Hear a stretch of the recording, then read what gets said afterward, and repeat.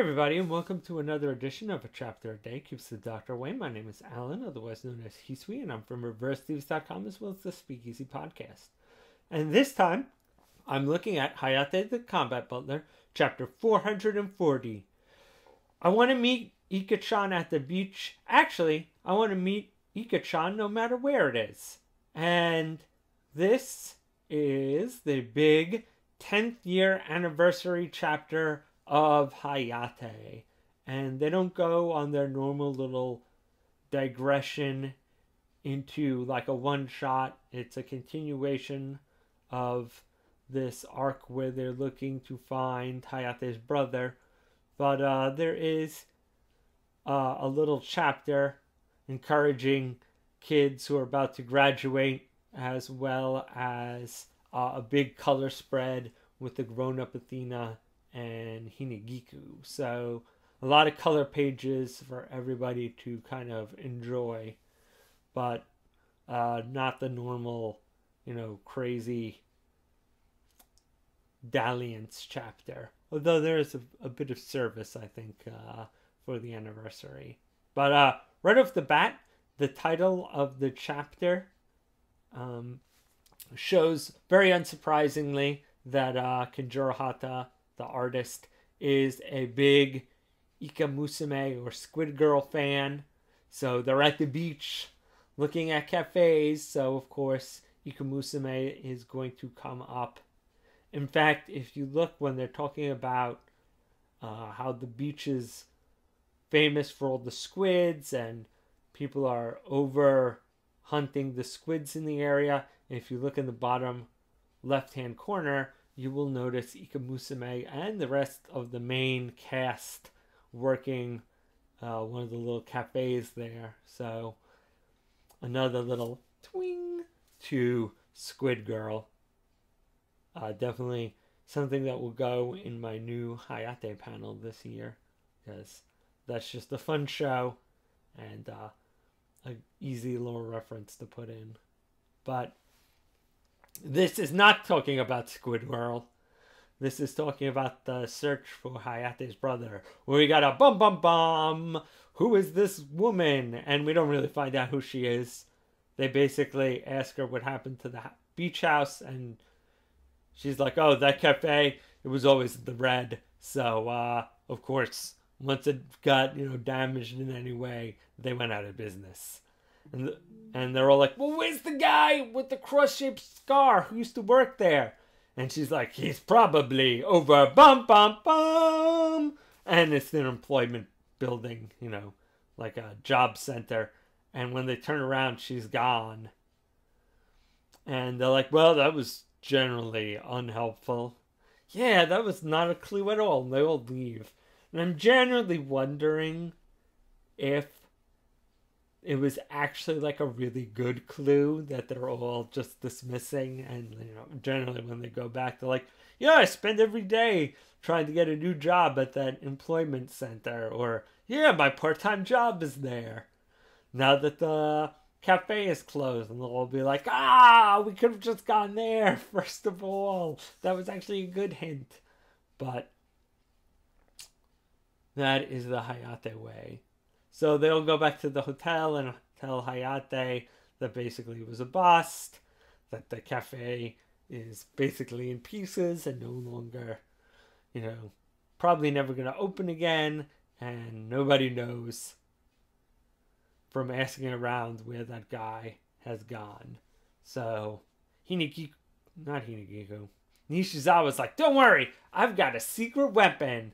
And they're all like, "Oh man, what's your secret weapon?" And then it turns out that it is just her in a swimsuit. And she's like, "Well, our backup plan was if it didn't work out, well, for all of us to have fun at the beach." And obviously, everyone's like, "Whatever, I guess we should have fun." And so everybody, meaning all the girls, dress up in their little character-appropriate swimsuit. And we get a few pages of just them frolicking on the beach. And of course Hinagiku shows her Hinagiku moe by wearing a jacket. So I think her not showing her swimsuit is actually more appealing to Hina fans than actually seeing her in the swimsuit, because it gives her the "ooh, I'm so embarrassed" moe. But after they talk a little bit about the octopuses, which will probably come into play, because Nagi steps on an octopus and Hayate is playing with their octopus. So, I mean, they're bringing up these octopuses a lot. There's obviously something going on with them. But Chiharu's all like, so, when are you going to make your move on Hayate? I mean, it's the beach. You're both not wearing a lot. You know, you could go for it. And Hinagiku's like, well, why don't you go for it, Miss Amuleta Hayate? And she's like, I don't know what you're talking about. But I could kill two birds with one stone by A, hitting on Hayate and totally messing with Hinagiku, and B, which is just fun, because Hinagiku is just fun to mess with, and B, she might actually be prompted to say something as opposed to what was that? You know, translated, Hayate, I love you, but what you guys? She's like, maybe she'll actually, you know, do something if, you know, there's actually a legitimate rival. And so she goes running off to hit on Hayate. And Hayate is just looking at a little octopus that washes up on shore, and then as he's like, maybe you're looking for someone too. Someone's behind him like, put down that octopus or you're going to die, which is like weird. And even the little side banner is like, yeah, this isn't a hard decision, you just put down the octopus because it's not really worth your life. So kind of a weird place to have a dramatic pause, because even the chapter sidebar is like, yeah, I don't know why we think this is dramatic, because it really isn't. And so I'm wondering if with Hinagiku and Chiharu running around trying to basically, you know, confess to Hayate, I'm wondering if someone is eventually going to fall into the water and start drowning, and that's when Hayate's brother will pop up to save them.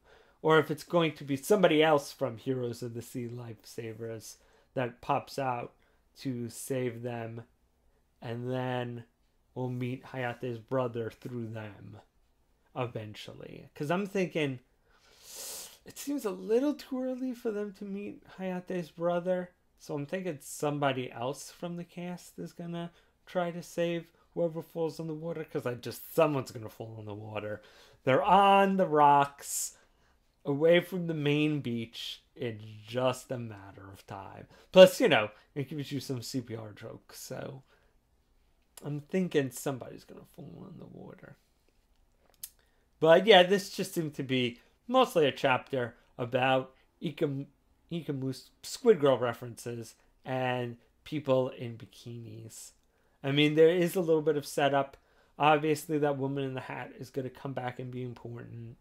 Obviously, the squids are important.